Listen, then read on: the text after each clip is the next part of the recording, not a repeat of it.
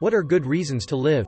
If anyone in this thread needs to reach out to talk with someone, please see some of the resources below. There's Suicide Watch, where well-meaning and sympathetic people will try and help, but be aware they aren't trained.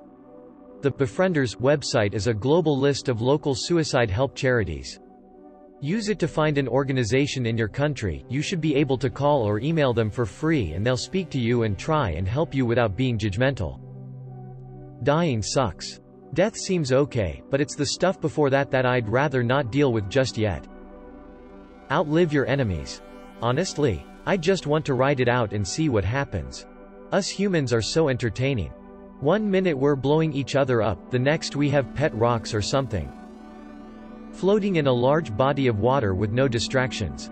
Also, did you know that if you float on your back in a hot tub with all the jets on that, you'll spin in a lazy little circle? I did not know that, and it's pretty fun. It's also quite relaxing. If you're careful, you can do it while reading a book. If you haven't had a chance to try that yet, you should hang on at least until you do. It's pretty rad. So you can say to the person mugging you and threatening to kill you, "What makes you think I have money? Or a will to live? If you quit now, you won't get to play the futuristic video games. We'll actually have the technology to make 99% immersive."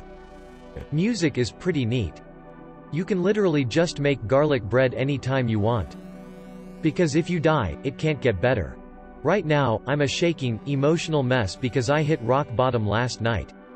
I am still here because I know from experience that as long as I don't give up, my life has the chance to get better.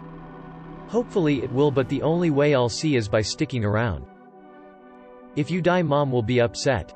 I have written this out elsewhere, but since everything I want to say has stayed the same, I'll just copy it here. I had a couple major realizations.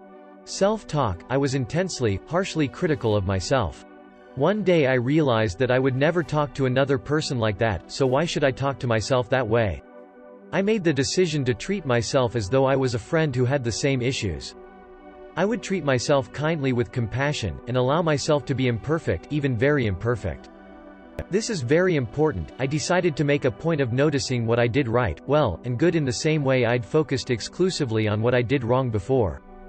It's important, especially for someone in or coming out of depression, to see and admit to themselves that yes, they do things right too.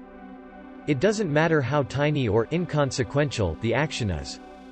Did you brush your teeth today? Nice, you brushed your teeth today. Fair warning, this change in behavior will likely feel fake as hell at first, and will continue feeling fake as hell for a long time. It's normal for a behavior pattern you aren't in the habit of to feel fake, but that doesn't mean it is fake, it's just an unfamiliar pattern. As the pattern becomes familiar, the feeling of fakeness will fade.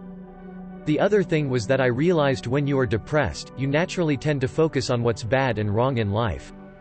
You don't even notice the good stuff, even though it's still there. If you go long enough noticing only bad things while being oblivious to the good, it can legitimately get to a point where it really, genuinely feels to you like only bad things exist for you and that good stuff doesn't even exist at all. Therefore, I made a deliberate point of noticing what's right and good in life. There's a roof over my head tonight and I have a warm, dry, comfortable bed to sleep in. I have my health. I can have pretty much anything I want for dinner. I am incredibly lucky to live in that incredibly tiny fraction of all of human history that the internet exists. It's a lovely day out today. I lost a couple more pounds. I really do have exceptionally awesome landlords. I was really kind to that person. I got the dishes done today, etc. Fair warning, this is another thing that's going to feel fake as hell for a long time until you get into the habit of it.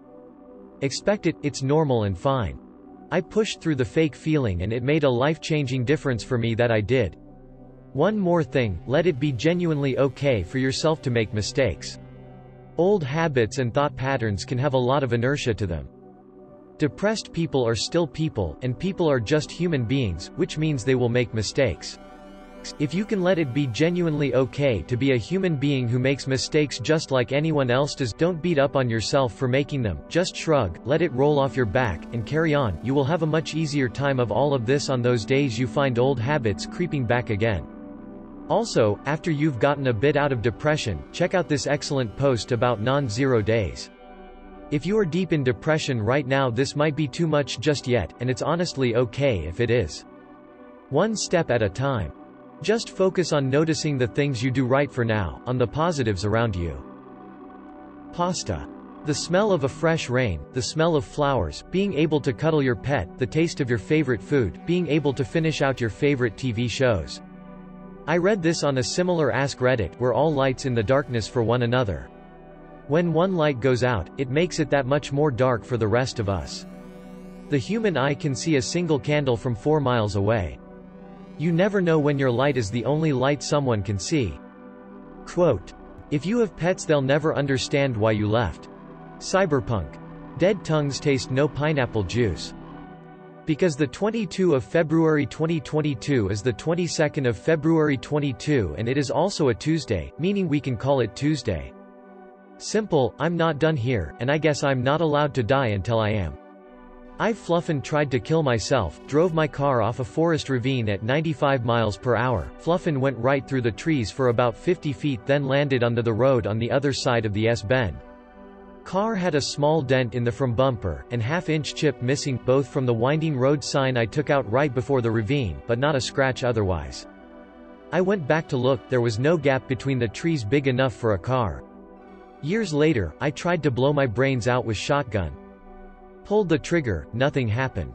Sat there for like 10 seconds, then took the barrel away from under my chin, and the exact second it was clear, it went off, jumping out of my hands and missing me by a few degrees.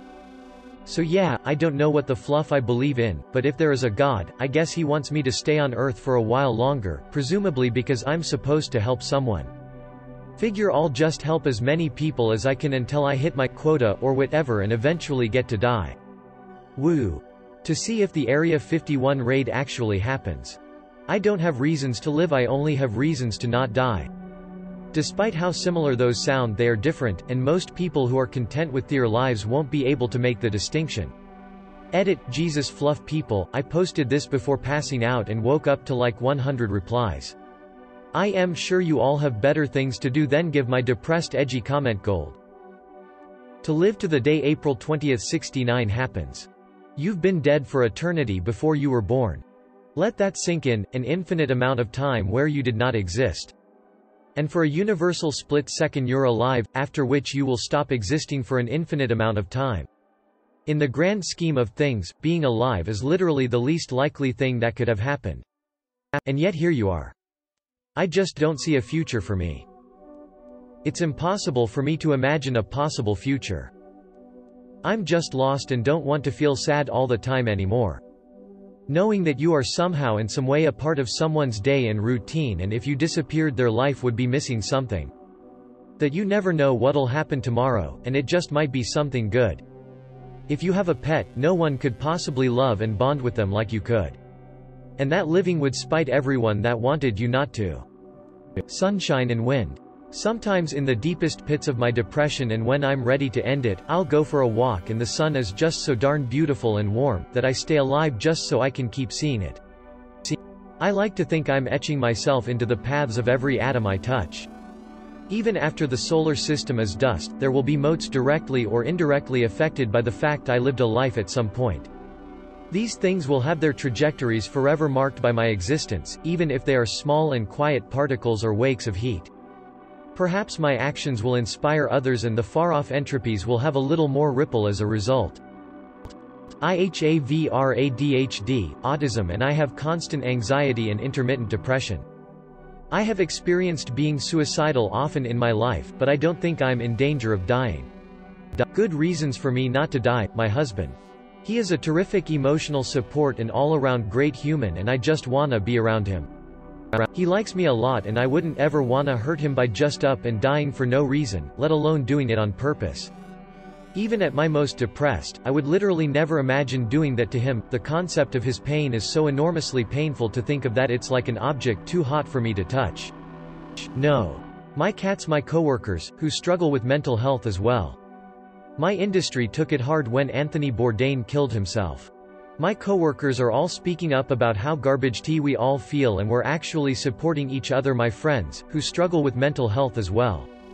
Same as above, people on the internet that I provide emotional support for, because if I kill myself, I can't be the voice of reason and understanding for everyone else that feels this way. Every person that kills themselves is eliminating an opportunity to increase understanding of mental illness and human neurodiversity. Every person that kills themselves is giving suicide an advantage in the fight against humanity because other people with ADHD and autism need people to speak up for them. We are collectively really fluffing garbage tea at articulating.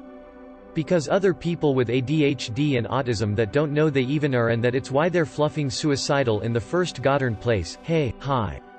I see you, help is coming Goddard, just hang in there because I'm not dying without fixing this garbage, and that is a Goddard threat.